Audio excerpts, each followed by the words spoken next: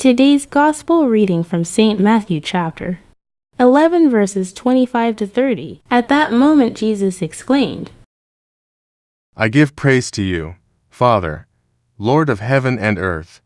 For although you have hidden these things from the wise and the learned, you have revealed them to little ones. Yes, Father, such has been your gracious will. All things have been handed over to me by my Father.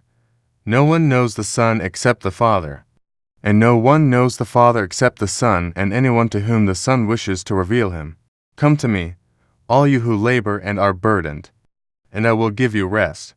Take my yoke upon you and learn from me. For I am meek and humble of heart, and you will find rest for yourselves.